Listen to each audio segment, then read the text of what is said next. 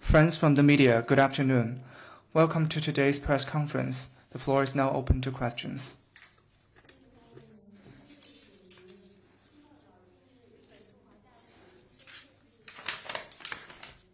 It is reported that Japanese ambassador to China, Kenji Kanasugi, recently published an article on Japanese media. One of the major points is to make good use of the economic opportunities offered by China. He wrote that China leads the world in electric and smart vehicles, digital economy, and green development, and that the economic growth in Japan and wider world hinges on China's economy. He stressed the need to make best of the economic opportunities offered by China. What's China's comment? I noted the reports. The point made by him is objective and constructive. China's economic growth gives a strong boost to the world's economic growth, and China's prosperity offers significant opportunity to the global prosperity. We'll continue to work for high-quality development and promote high-standard opening up. China will also, as always, welcome companies from all countries, including Japanese companies, to seize China's development opportunities and share in China's development dividends so as to realize greater development.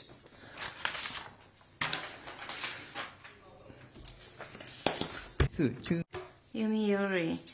It's reported that in mid-August, China has indicted a male employee of Astellas who was arrested in October last year. What are the charges and the contents of the indictment? Can you give us more details? Days ago, Chinese prosecutors indicted in accordance to law a Japanese citizen on suspicion of espionage. As a country under the rule of law, China lawfully investigates and deals with illegal and criminal activities. At the same time, China protects the lawful rights of the person concerned and provides facilitation for Japanese consular officials in China to perform their duties. We hope the Japanese side will educate and guide its citizens to abide by Chinese laws and regulations to not conduct illegal and criminal activities in our territory. I'd refer you to competent authorities on the specifics.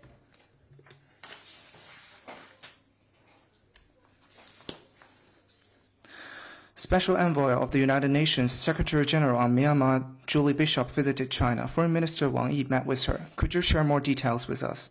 At the invitations of the Chinese side, Special Envoy of the UN Secretary General on Myanmar, Julie Bishop, visited China on August 20 and 21st. Member of the Political Bureau of the CPC Central Committee and Foreign Minister Wang Yi and Special Envoy for Asian Affairs of Ministry of Foreign Affairs Deng Xijun met with her respectively. They had an in-depth exchange of views on Myanmar issues. China respects Myanmar's sovereignty, independence, national unity, and territorial integrity, and stays committed to non-interference in Myanmar's internal affairs and the Myanmar-owned and Myanmar-led peace process. China supports ASEAN's role as the main channel and hopes that ASEAN's 5 points consensus on Myanmar and Myanmar's new 5-point roadmap will reinforce each other and be effectively implemented. China supports the UN in playing a constructive role in the political settlement of the Myanmar issue and stands ready to provide support and assistance to the performing her duties. We hope the Special Envoy will uphold an objective and just position, handle relations between all parties in a balanced manner, bear in mind long-term interests of the Myanmar people, and help Myanmar side find an effective way to bridge differences. Next question, please. 安塔拉，今年以来，印尼和中国都在积极的互相交往。印尼外长雷特诺·马苏迪将与王毅外长在第5届双边合作联委会上举行会晤，中方希望通过此次会晤与印尼达成和中水平的关系。Under the strategic guidance of the two presidents, China-Indonesia relations have maintained a momentum of robust growth with close high-level exchanges, deepening strategic mutual trust, and continuous progress in building a community with a shared future. The China-Indonesia Joint Foreign and Defense Ministerial Dialogue was officially launched last week. This week, the two foreign ministers will co-chair the 5th meeting of the Joint Commission on Bilateral Cooperation. China-Indonesia relations are increasingly growing at a high level with greater strategic significance. Next year marks the 80th anniversary of Indonesia's independence and the 75th anniversary of China-Indonesia diplomatic ties. China stands ready to work with Indonesia, follow the strategic guidance of the two focus on building a community with a shared future, and keep deepening strategic cooperation on all fronts. The two countries can set an example of major developing countries working together to bring more benefits to the two peoples and make a solution to world peace, cooperation, and development.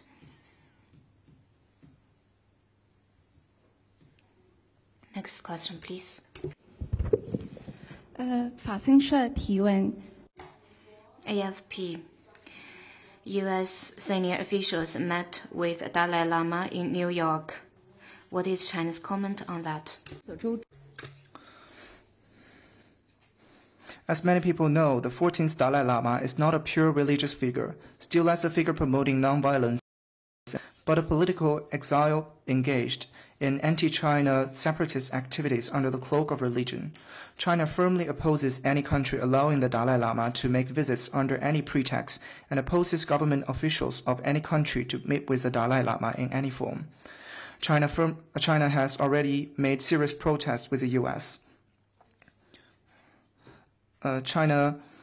The appointment of the so-called U.S. Special Coordinator of Tibetan Issues constitutes an interference in China's internal affairs. China is firmly opposed to this and has never recognized it. We urge the U.S. to fully understand the gravity and sensitivity of Xizang-related issues, be fully aware of the Dalai Group's anti-China and separatist nature, honor the commitments the U.S. has made to China on issues related to Xizang, truly respect China's core interests and major concerns, not allow the Dalai Lama to engage in political separatist activities in U.S., have no contact with the Dalai Lama in any form, and stop sending the wrong signals to the world.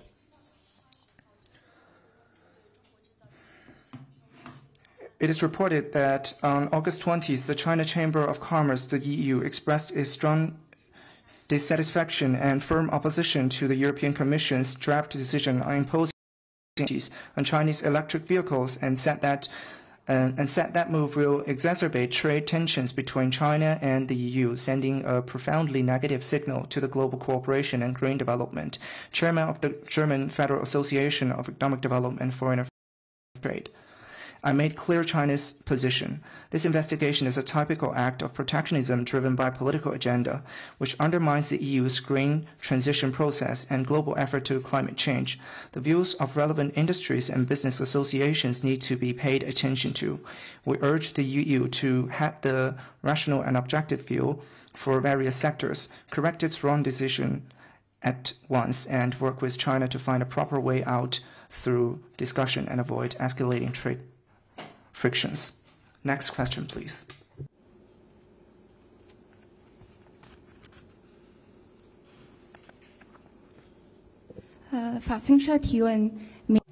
AFP. U.S. prosecutor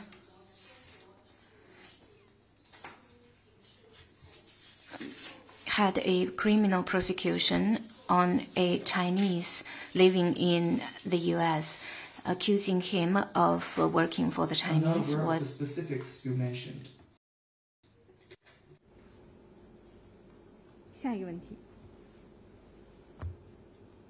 Next question, please.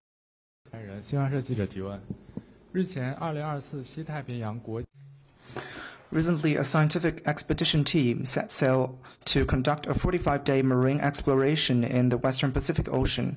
One of the highlights of the mission is that the manned submarine Jiaolong, for the first time, carried 8 foreign scientists from 5 continents for underwater operations. What's your comment on this? Of China's progress and prospect for international cooperation on science and technology. Over recent years, China has conducted deep-sea scientific investigation and joint scientific expeditions with multiple countries, driving global marine biodiversity protection and sustainable development. China remains committed to carrying out international science and technology cooperation. The submarine Jiaolong had foreign scientists on board for scientific expedition. The Chang'e 6 mission carried international payloads for lunar exploration, and the Tiangong space station announced to embrace foreign astronauts. All these are vivid examples of China's efforts to seek common development and share fruitful results with the rest of the world in science and technology. China has established science and technology cooperation with over 160 countries and regions, and signed 118 intergovernmental agreements in this regard. Besides, it also issued the International Science and Technology Cooperation Initiative, which champions open, fair, equitable, and non-discriminatory international science and technology cooperation. Together with all parties, China is committed to jointly exploring a new model for global science and technology innovation. Science and technology has no boundaries. China is ready to deepen cooperation with all parties to better serve the humanity through common development driven by science and technology innovation. has said that 路透社，巴拉圭表明他希望与中国在南方共同市场达成协议，中方对此有何评论？ The question, please. 巴拉圭最近表示，他愿意与中方通过南方共同市场达成协议。外交部对此有何评论？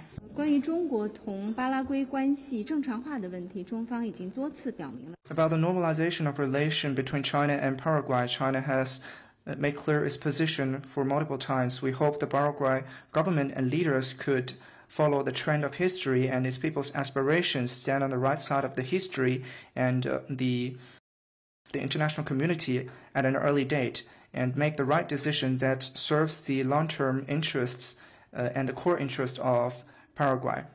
The joint market of southern countries is an important sub-national integration organization. China attaches great importance to that.